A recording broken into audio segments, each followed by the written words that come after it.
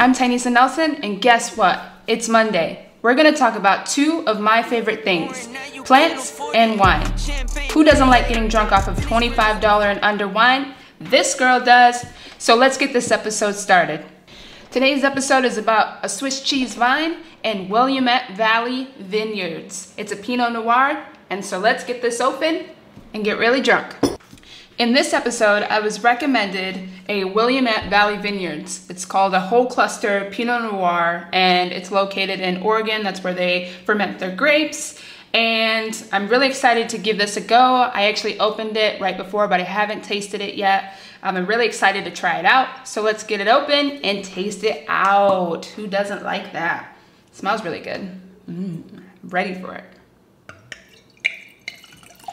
I already like the color of it. I really enjoy deep reds that are already just like, ooh, I'm definitely drinking a red and I'm feeling real fancy, and I really like that about it. So I'm gonna try it and shut the fuck up.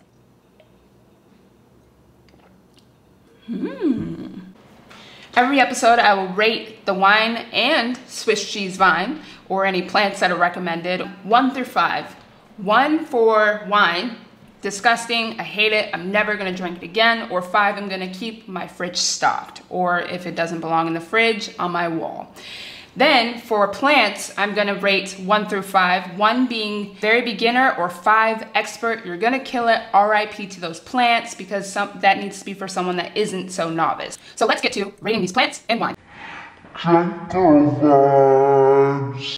So in today's episode, I'm actually featuring my beautiful spouse, and she's actually gonna give this a try and see how she likes it outside of me, because I already am a little bit biased because I enjoy Pinot Noirs. So let's get her feedback on if she likes this and what she would rate it. So on this episode, I have Devin, my beautiful spouse. She's going to actually rate this 1 through 5. 1 being absolutely disgusting. She hates it so much, she's never gonna let me purchase it again. Or 5, she loves it so much, she's going to support my habits. So, dark. Give it a go and tell me what you think about it, honey. Cheers. What do you think? It's pretty good. I like dark reds, generally a little spicy. This is maybe like an easy drink for somebody who's never had a Pinot Noir before.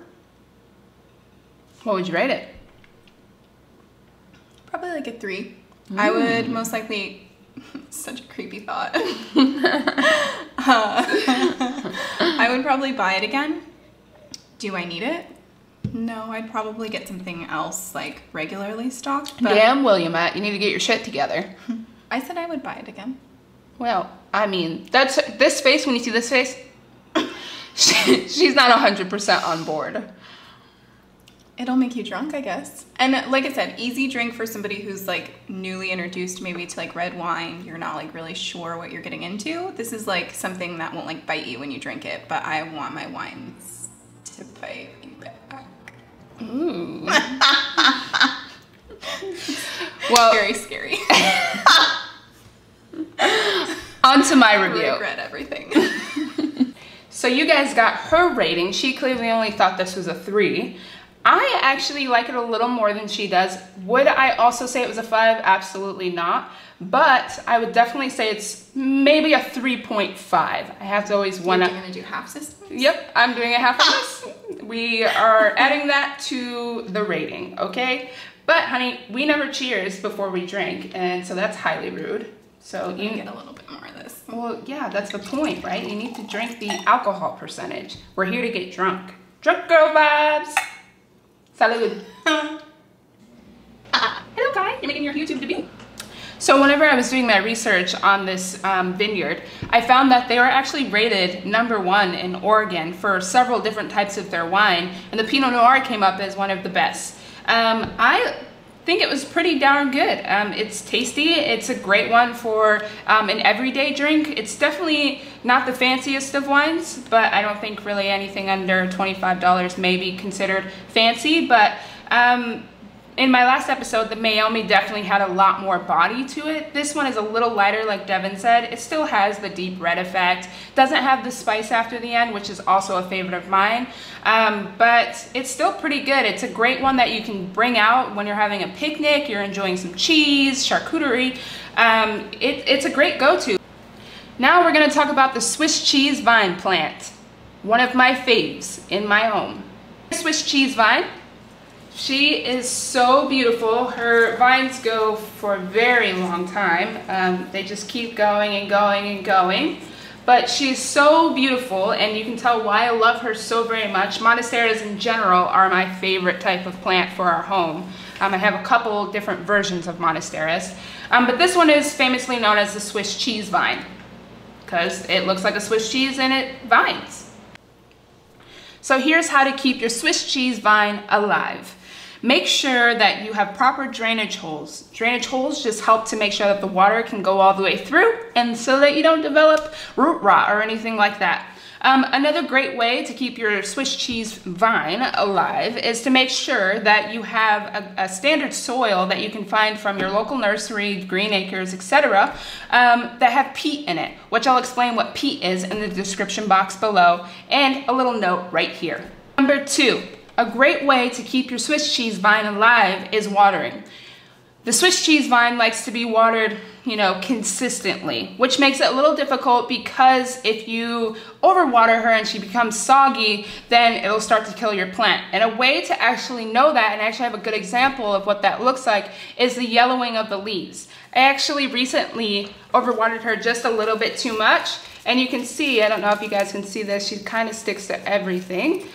She has this yellow guy right here, and that is a great way to also tell if you're overwatering her. Thankfully, I caught it early enough, and we took back the water a little bit, and she seems to be doing a lot better. Number 3.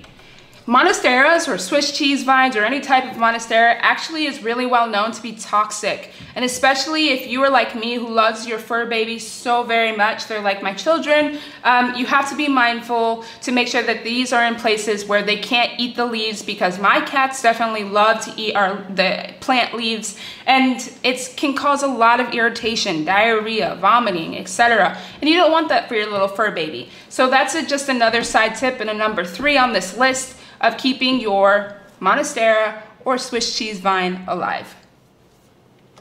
Number 4, propagation. Propagation is important because, a Swiss cheese vine can spread like wildfire. So a great way to propagate her is to make sure that you are cutting the vine where 2 nodes are. And I actually have done that recently here. As you can see, you can just place her into a bottle of water, and as you can tell, she has some new growth right here. She's very excited, she's thriving, and then boom, you have a new plant. So on to rating the Swiss cheese vine. 1 being beginner, 5 being expert, RIP. So what I would vote this as is probably a number 2. The reason why I would vote this a number 2 is because of the watering. The watering is a little difficult to gauge because she likes to be consistently watered, and because sometimes it's hard to tell if it's soggy or not. So that would be the reason why I would vote this a number 2 on the beginners list. And if you guys like these recommendations that I am giving you throughout these episodes, make sure that you click the subscribe button, and let's get to drinking some more. Cheers. See you guys next time.